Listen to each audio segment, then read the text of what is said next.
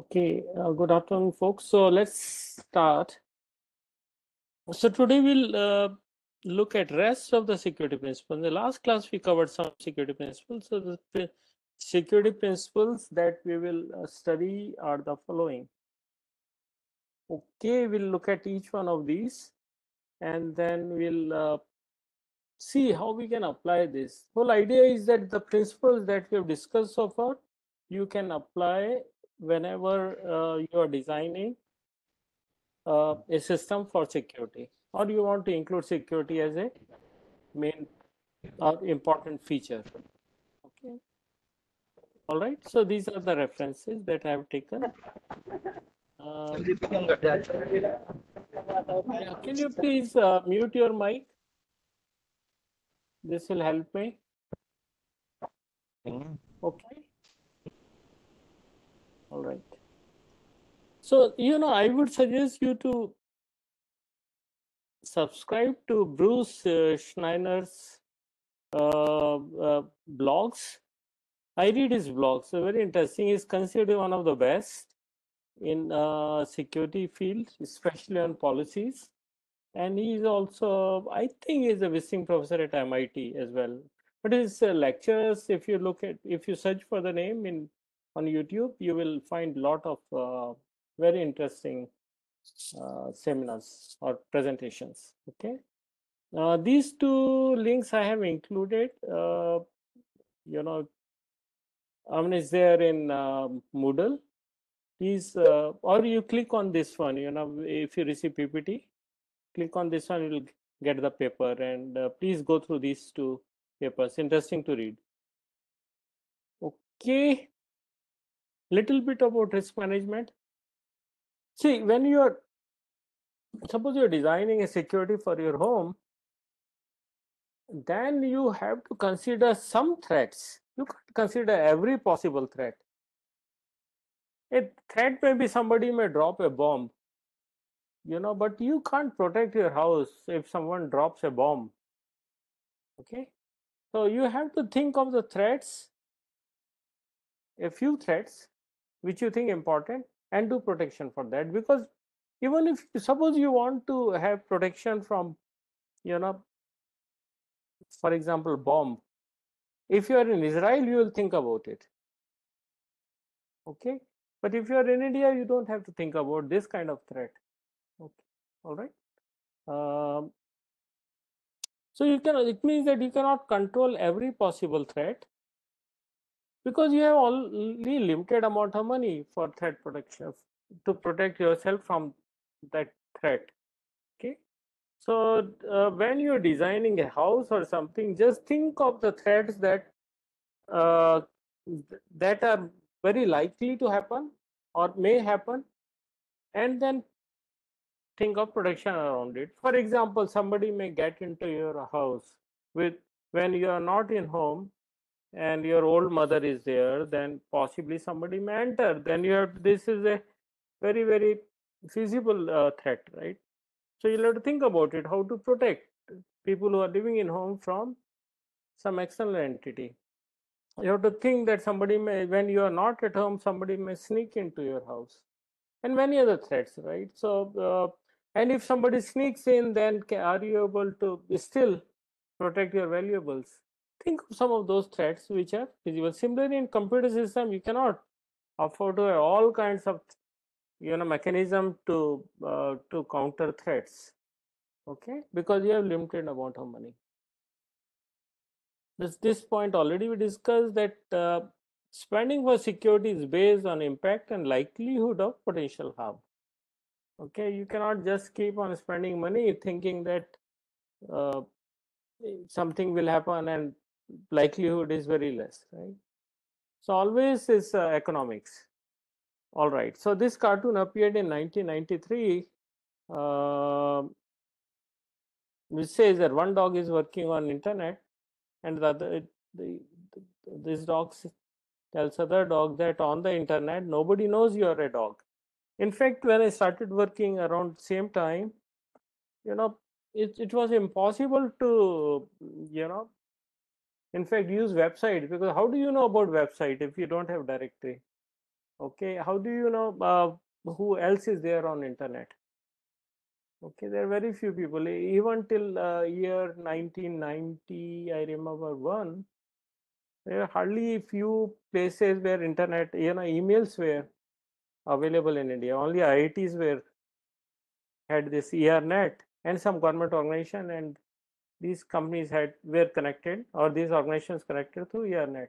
No, nothing, nobody else, right? No other organization. So nobody knew who else is there on internet, right? And then time came after maybe 10 years, and people realized that you know in the past nobody knew that you were on internet. So people start knowing about other people who are on internet, and today everyone knows about you, that you are on internet, right?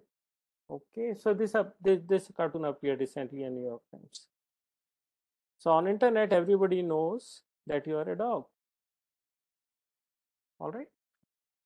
Okay, now one question to you: is it dangerous that cyber criminals know you? Is it, or is it not?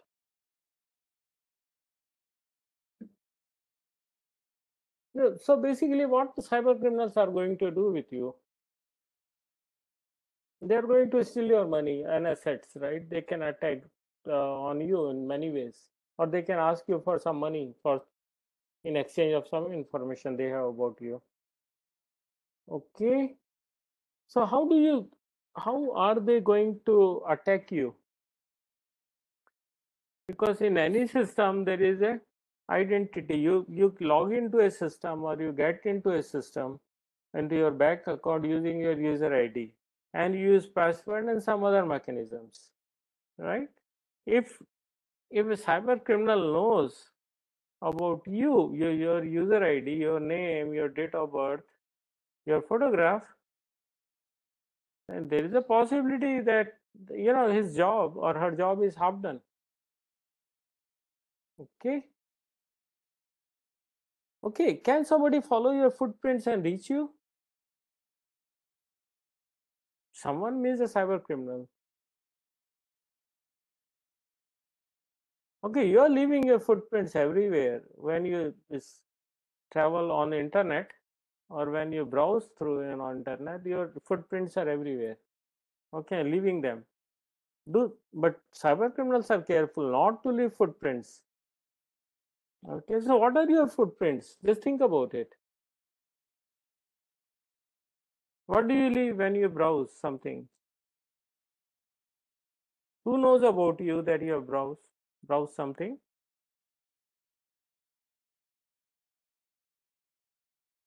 Okay, you may leave your footprints, because you want to leave your footprints, or or your identity. For example, if you are on Twitter, Facebook, or you have personal websites, or I don't know, there are many such social media sites where you leave everything. I mean, everything about you is there. Yeah, your name, yeah, your name, your identity, your photograph, and so on and so forth. Can this photograph be used or misused? I'm asking you. How can they use your photograph for logging in?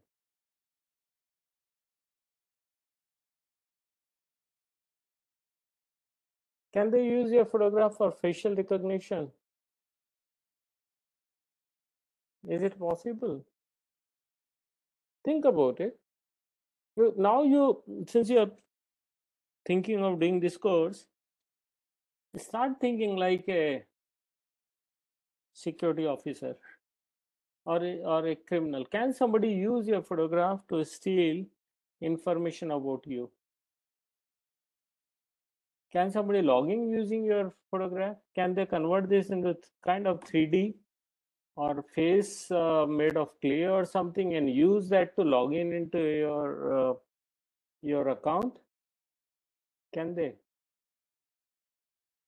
Think about it. Huh? Okay, so you leave your active data because you want to leave. You want your friends to see what you are doing, where you are in particular place, and so on and so forth.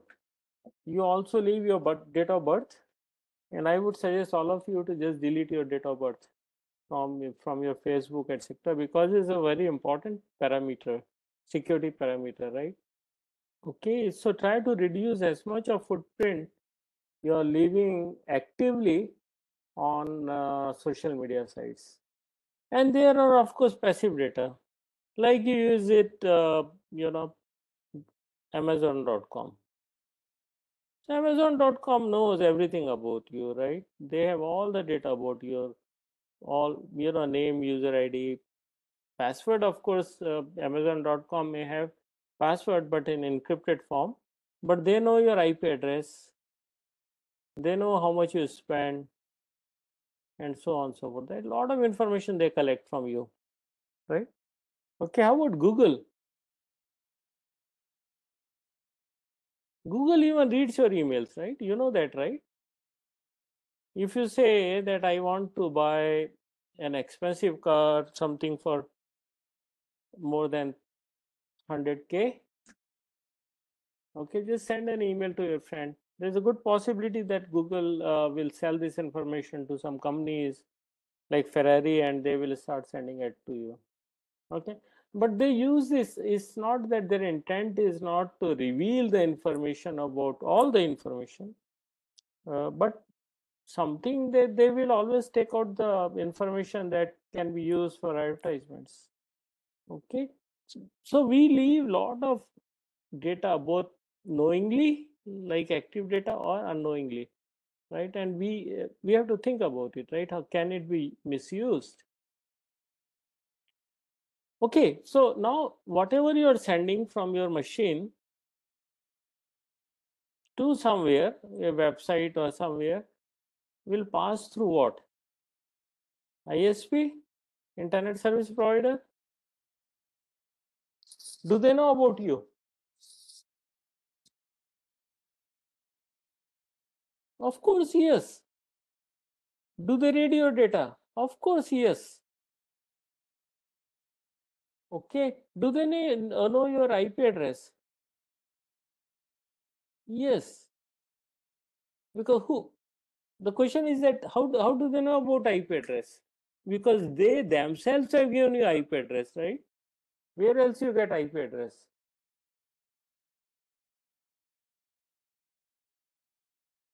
Your router gets IP address from ISP.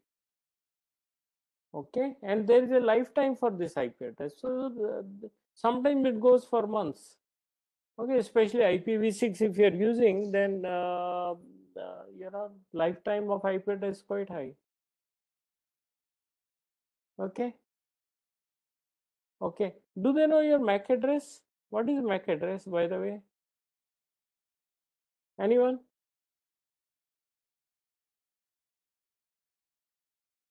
Uniquely identifiable address of a device. Yeah, very good. It's a hardware address, or Ethernet card address, right? Okay, we'll study Ethernet. So this address, right? So every see your IP address may change when you go from your home in Delhi to IT Mandi hostel, then your IP address will change depending on location. Okay, because you logged into different router or different ISP, though they will give you corresponding IP address. So IP address keeps changing as we change location. Otherwise, routing cannot be done, right? Okay, but your physical address or the physical address of your machine remains the same. And we'll see how we can use that. But ISPs will also know about the physical address of the router you are connected to, and so on, right? So can this IP address be exploited?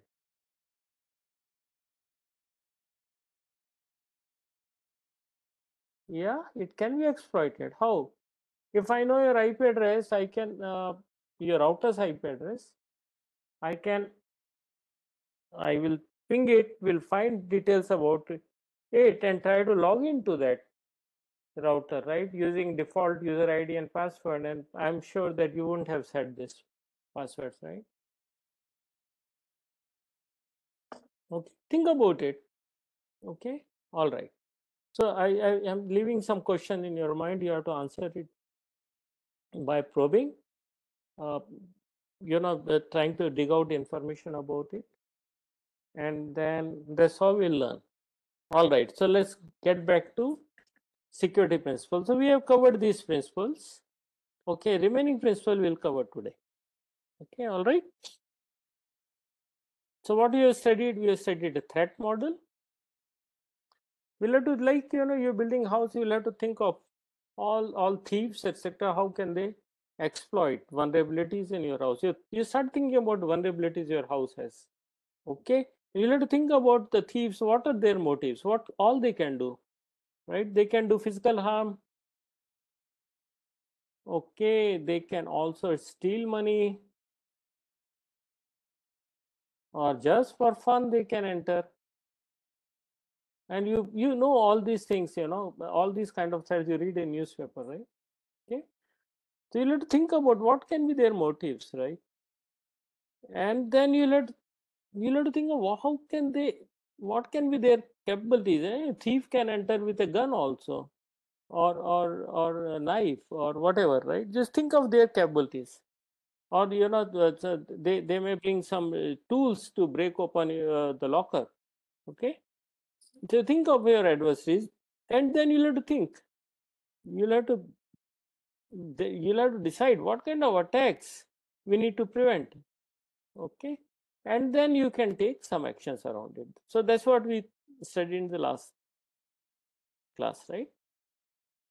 This is one example. Go to this link, and then you will get a paper.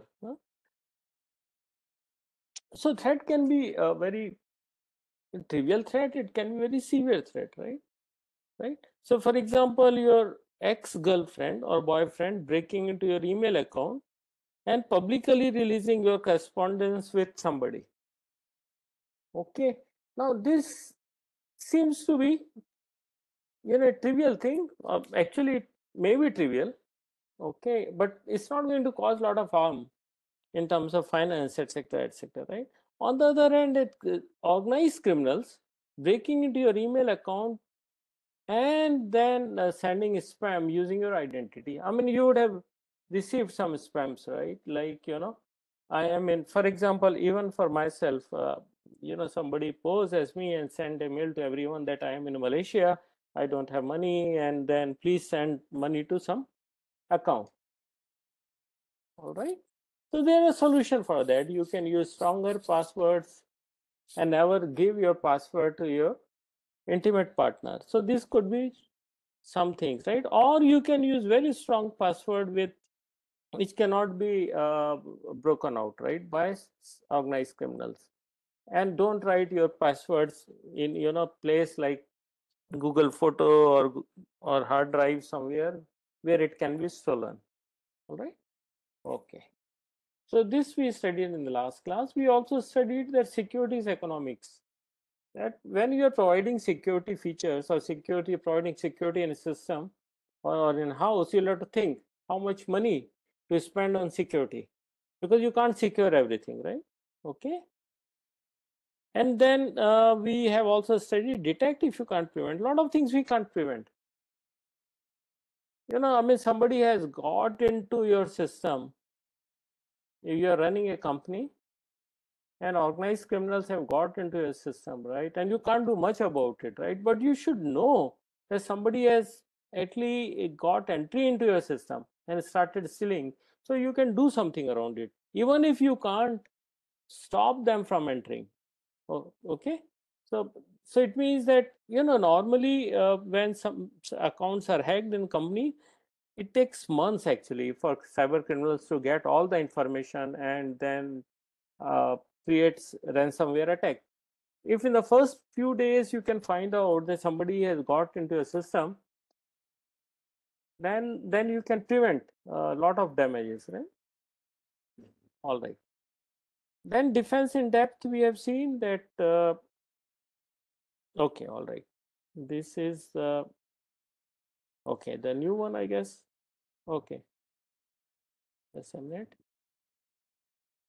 Okay, all right. Okay, so now this all we have covered. Now let's look at defense in depth. Defense in depth says that we should have multiple security mechanisms, right? Multiple ways of securing something. For example, you are a king. I mean, you would have gone to possibly Rajasthan. In Rajasthan, castles are there, right? Or killa, we say. So if you look at the design of it, is always on hill. Okay, why on hill? Because from hill you can see enemy coming in and you can attack them easily, right? And there is water body. Then there are very thick walls at the end, and so on and so forth, right? So there are multiple layers of defenses. If enemy is able to cross first, it will be difficult, pose some difficulty like water and so on. And then if they are able to cross these, then there must be third level and so on and so forth, right? So these are multiple levels of defense that we have, right? So all right, all right. So but more layers of defenses you create, you spend money. Okay, so you'll have to think how many layers of defense you should have, right? For example, if you're trying to protect a castle, then two walls are better than surely one wall. So you in the castle you have first wall and then second wall. But if you create 100 walls, is it going to help?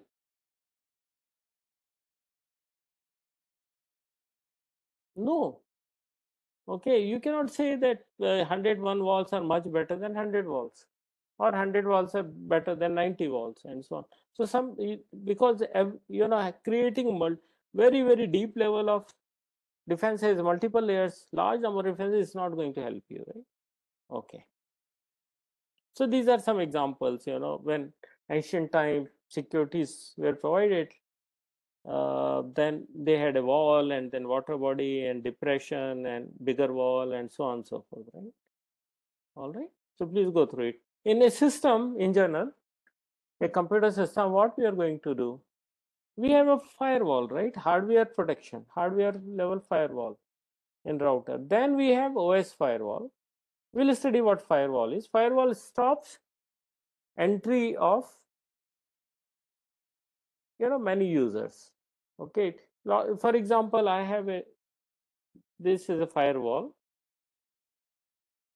Now all the communication or IP messages will pass through this firewall from outside to organization inside.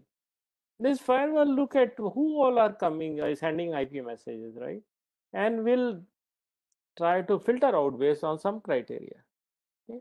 Like a security guard in your north campus, right? There is a gate and through which all the cars have got to pass through, right? The security guard may have some policies to allow or not to allow. Okay. Then you can have antivirus in a system. Then you have security patches. It means that I mean, every organization, for example, you buy Microsoft Word. The Microsoft Word, although you have bought once, but company will continue to send you patches.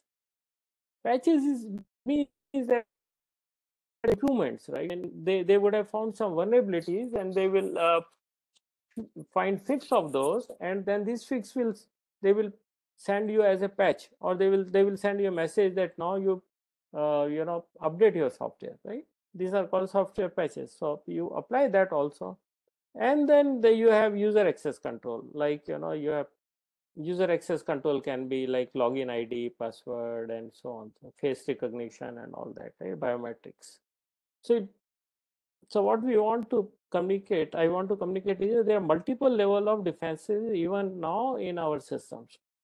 And even if intruder or criminal is able to pass one, there's a the second layer of or third layer of defense should cause difficulties for the attacker. Okay, all right. Next is least privilege. What do you mean by least privilege, right? Think of you are going to a bank, okay, and you will see at the gate a sentry or security guard. Then you see some clerks or officers and a bank manager, right? Now everyone has some privileges. All right. What is privilege of a security guard? Security guard will be given some privileges to roam around in certain area, and if a security guard sees some suspicious activity, uh, will take some action, right? Or not allow criminals to get into bank or whatever, right? But by default, can we say that security guard has a privilege to get into locker area and take out the money? No, right? So every person in organization will be given some privileges, like when you go join a company organization, you have some privileges. You can enter cafeteria area, you can enter maybe some areas, but when you can do check-in to repository only code related to your work, right, or your project.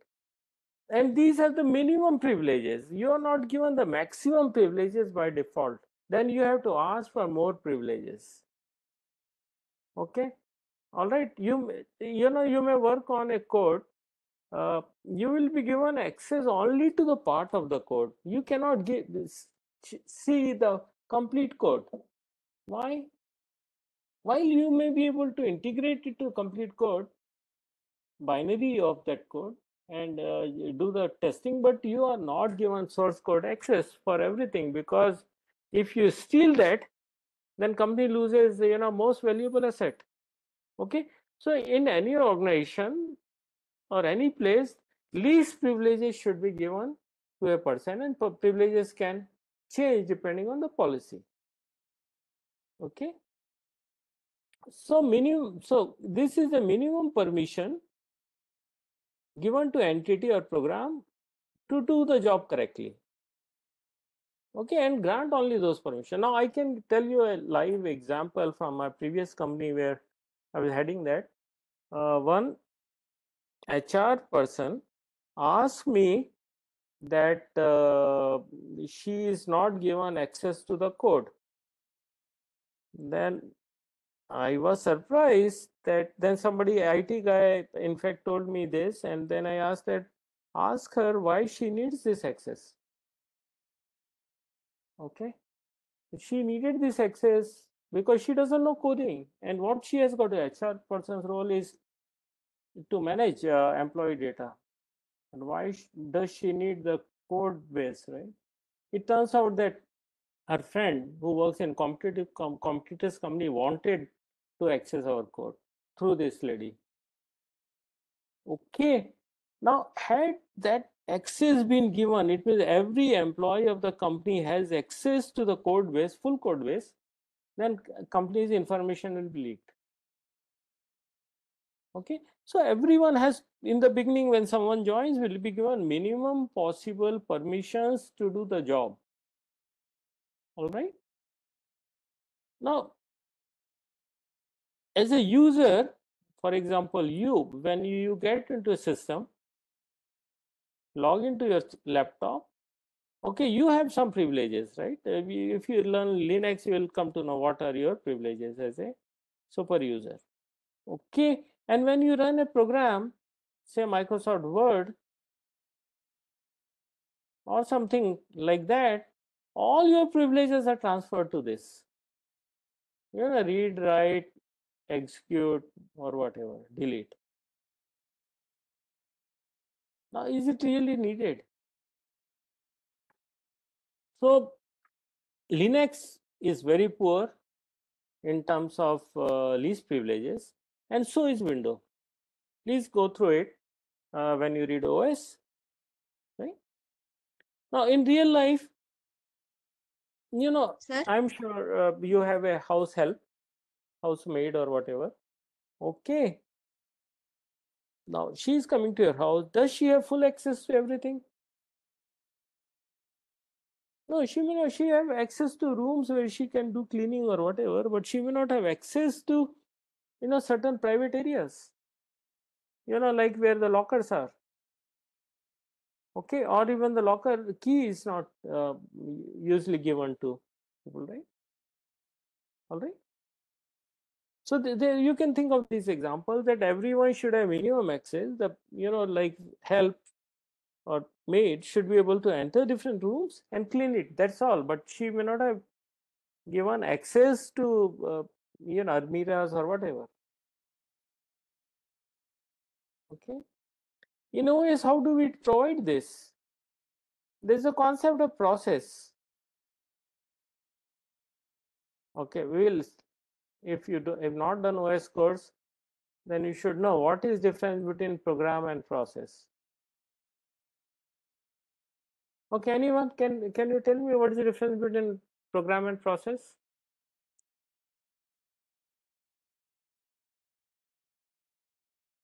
You write a program, right? C program or Java or whatever.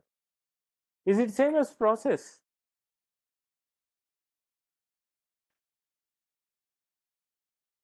Yeah? No?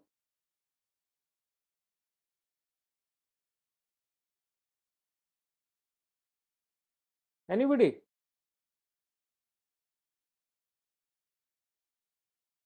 Are you there?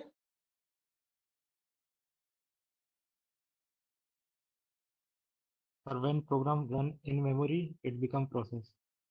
Very good. Excellent. Just excellent.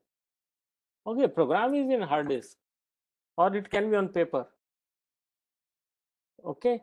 And there is you'll have to do some work to make it run. You'll have to bring it to the main memory. You have to create sections. You'll have to create place where you can have variables, where you can have constants, where you can create. If your program is recursive, you can create many more places there, right? Will have a stack, or you will have heap. When you create such a space in main memory where the program can run, then it's called process, right? Now there are multiple process. Even now, if you see a number of process in your system, there may be hundreds. Now each process is using some area of memory. So can one process read something from other process area? No. That's called isolation. A process cannot access the memory of other process. All right. So permissions are given to each process, right? Okay. A process can only change a file, etc. It has permission to do, right? So there is a isolation that's created, and then because it's connected to the previous point, we'll say that it has to have privileges only to make changes in its own thing, right? Similarly, when you design a browser, if you look at browser, it gets data from various sources. Okay, browser does not get static content. It gets content from hundreds of places, right? Now this content can also have malicious program or malware or virus, right?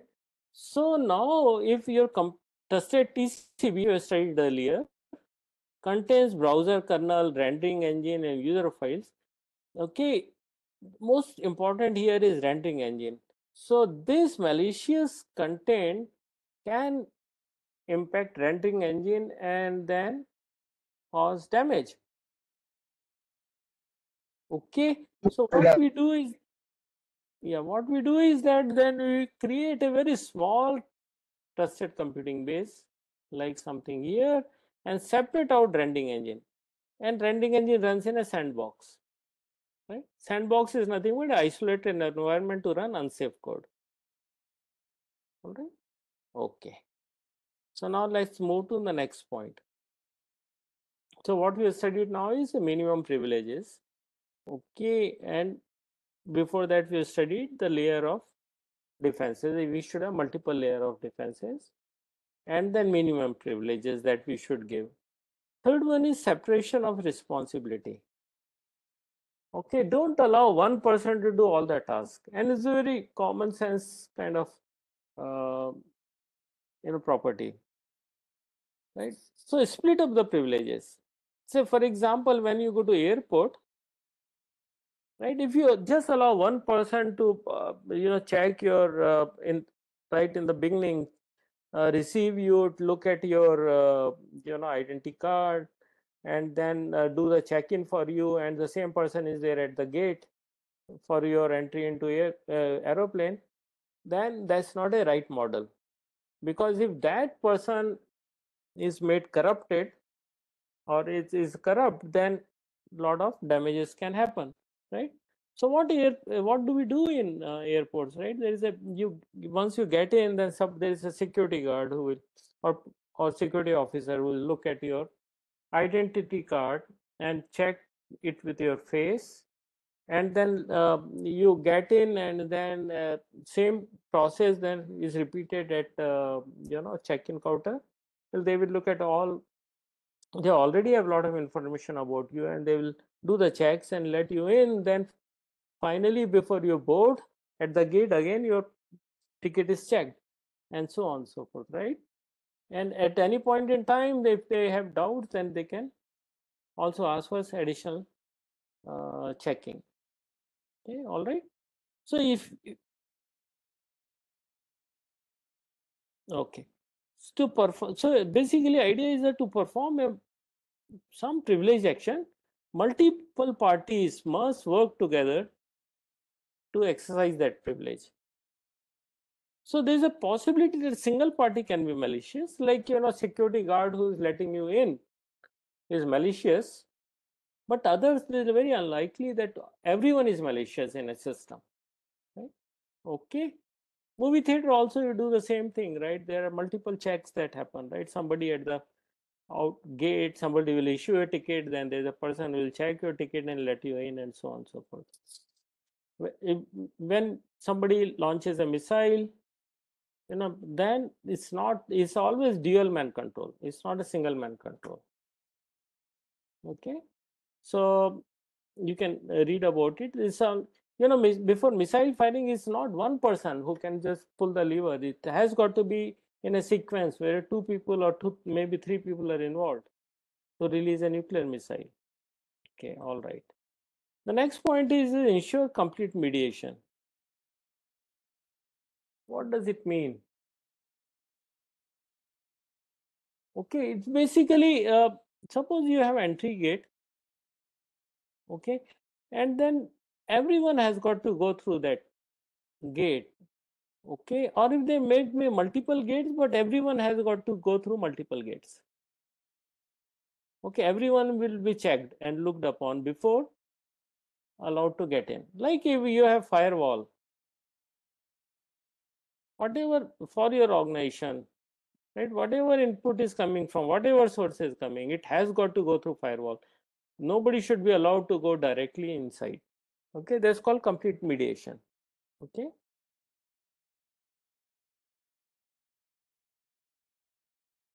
So it means that ensure that every access point is monitored and protected. All right. This is also called reference monitor.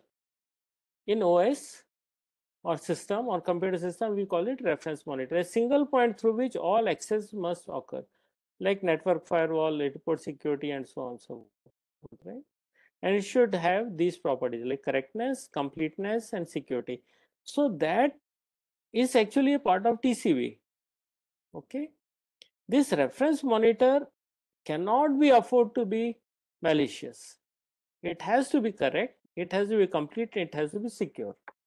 Like if the sentry or security guard who's guarding, or two security guards who are guarding your north campus or south campus, if they are malicious, then they will allow our criminals to come into your campus, right? So your organization or your director has to make sure that these guys are good, they know their job, and they provide security. They are not corrupt.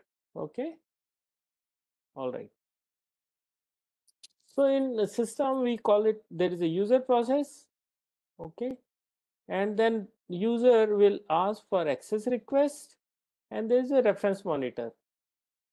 Okay, for example, somebody may want to come to your campus or for example, examination hall or a library, and the person is not from that university, maybe from village, okay, then the person there may ask for ID card. Okay, okay, and now the policy or institute policy will say that anybody who is associated with institute will be allowed to use library or a lab.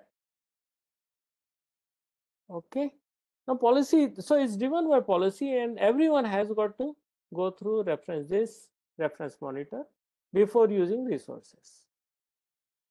All right, is this providing, look at this diagram. So there is a gate here, right, that will control the flow of vehicles, like your toll gate, etc. Right, we have. Does it provide security? Does it provide complete mediation?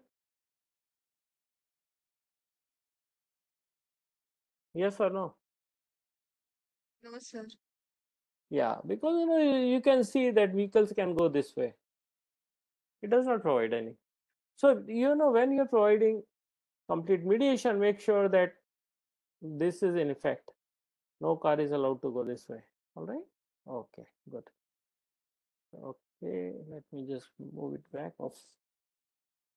All right.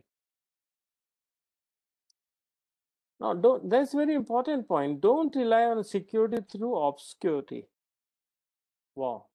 Okay. Suppose you're asked to design a crypto system. I mean, crypto system is something that you give an input, say A, B, C, D, or whatever, and that's based on some logic comes out with something, some different set, like A, B, C, D become star, W, B, X, or whatever. Okay.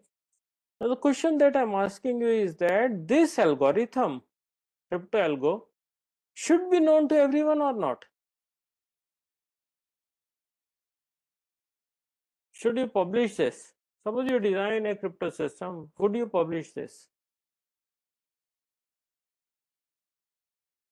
You should not publish it. Not, right? Okay. Now this is the wrong answer. You should publish this. This is called obscurity, because this design or algo that you are writing eventually will leak somehow. Okay, this may work for a very short period of time, but eventually it will leak. So security through obscurity says that your crypto system should be known to everyone. Crypto algo. Okay, and that's we have two terms that's for this. Is called Shannon's maxim, or is called Kirchhoff's principle. Now let's look at this. Shannon's maximum says that attacker knows the system they are attacking. All right, it means that you publish the design of crypto system. They know how crypto works. Okay, so security through obscurity refers to a system that rely on the secrecy of the design algorithm or source code to be secure. All right, we want to keep the source code or design secret and think that this will work. There's a fallacy. Okay, because it is very difficult to keep the design of any system secret from sufficiently motivated attacker. You have, for example, you wrote a secret program, then at least hundreds of people will know in your organization. Okay, and then attacker may do something to get that. And once attacker gets that, then it's all simple, right? Then can attack anywhere or steal all the information which is encrypted. Right? So people have tried this method, that many systems that have relied on secrecy of their code or design failed miserably. Now the question I'm asking you is that, I mean, you have Linux, for example, or you have many open systems, right, where source code is available. Are they less secure than closed systems, like like for example, you have open source router versus closed system like Cisco router? or you have Linux versus Windows. Do you think Linux is less secure than Windows? No, right? But Linux, everything, including their encryption, whatever is known to everyone, they know the method. Everyone knows the method, right? Okay. So Kirchhoff principle says that cryptographic system should remain secret even when the attacker knows all internal details of system. Now, how you're providing then security is only with the secret key. So you have a crypto system, and then a user is given a key. The user will use this key along with the input, and that will be used for encryption. Okay. Now, something that should be secret is the key. If the key is known to criminals, then they can exploit, they can decrypt. Okay. Now, but it's very easy then to change key if something gets leaked. But this crypto algorithm is known to everyone. Is doing this encryption, but the secret is coming with the key that you are using. It's like the lock. I mean, you're asked to design a lock, and you make it open source. Everyone knows the design of a lock. Okay, how lock works, what are the parts, and so on and so forth, your physical lock. But what is important is the key. If the key is wrong, then lock will not open. Okay, think about this important principle, and there will be a lot of questions on this principle, at least one question in your exam. Okay, next point, next important property is called fail-safe design. If there is a, for example, you are going in a lift, right? You're going from ground floor to 10th floor, and power fails in between. Where does the lift go? It comes down to ground floor or basement. Okay, that's called fail-safe design. Okay. So these are the default setting that is fail-safe, right? For example, whenever power goes off, and you are working in a very secret lab, okay, and power goes off. There are two ways of handling this, right? The door should remain open or it get closed. You think about it, right? I mean, whether a door should in default should be open or closed. It should be closed, right? So no unauthorized person will get into it. Similarly, think of an organization where there's a fire. Okay, if there's a fire alarm, and then should gates be open or closed? It should open, right? So now it's very tricky to think what is fail-safe states. Okay, just think about it, and please go through this example. Okay, the last point that will discuss is called design for security from start. When you're building a house and you build the house, then you think that how do I secure it? Then your security will be very bad. Okay, now right from beginning, when you're designing a house in your requirement state itself, I mean, when you design a house, you think of number of rooms and ground floor, first floor, and so on, so dining room, etc., etc., what should be arrangement and so on, right? At that point in time, you're designing with the designer or architect, you say the security is important and we should secure it, and then think what is to be secured and so on, and then have features for it. Because once you build a house, then you think that my wall is not good and number of doors are more, and you think of a lot of other things, boundary and so on, then what you'll get is a bad quality security, right? Okay, so it should be when you are working in organization, and then you start thinking, when you are asked to design something, develop something, think that how do we integrate, or how do you create security features right from the beginning. Okay, otherwise what you get is this kind of security. Okay, all right. So what we have covered today are few principles, and overall the principle that we have studied so far is you should know what your threat model is. Okay, because if you don't know your threat model, what kind of threat is there to your system, like for example your IIT, for example, you are in IT campus, then your director or somebody or your security officer must think what kind of threats can be there to students. Okay, and then they'll have to think of whether you need a security guard for each hostel or you have multiple security guards, and should it be 24/7, and then should it be like in many organizations the hostels are very close to staff quarters. Okay, because staff can also have some eye, or warden's house is close to hostel room and so on and so forth, right? So these threats are to be thought of, and then security is to be provided for that. And it's because have more security guards, you can have 10 security guards per hostel, but it will cost money. So that's the third point. The security is economics. Okay, human factor, humans don't like security in general, because security also provides inconvenience. Okay, so system becomes unusable, right? You have multiple levels of login. Within login you have user ID, fingerprint, and so on and so forth. Then you may try to avoid that.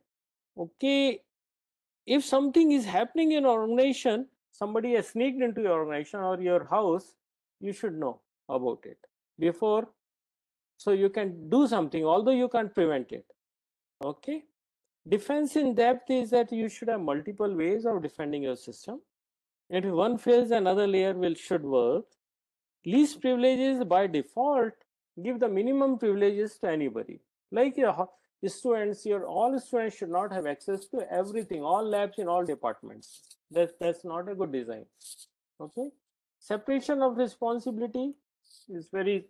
Example is in the airport, you have multiple people doing multiple tasks, so it's very unlikely that all can be corrupt, right? Or all parts will have malware. Okay, complete mediation is that when you're designing system, like all people are getting into a house, say campus should pass through a security gate, right? So all access must be monitored and protected. Next point is don't rely on security through obscurity. We have taken the example where we have crypto system or log design should be known to everyone. Then we should have fail-safe defaults. And when you're designing a system, think of security right from start. It can't be afterthought. All right. Okay. Any question?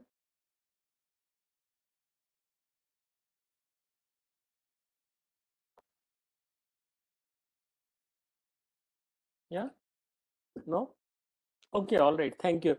So we'll use this link that I've sent to you today for all the classes. So we'll see whether it works, because I'm not very happy with WebEx.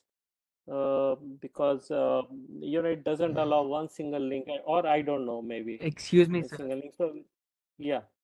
Sir, I had a doubt. Will you be allowing second year CSE students to